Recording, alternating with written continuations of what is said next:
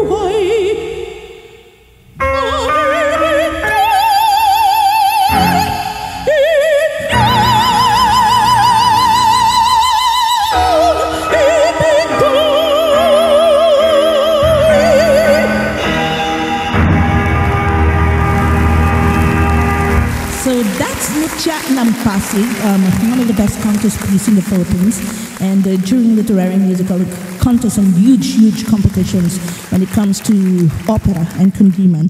And this one's one of the songs that we sing, is because we know that it's a sure win.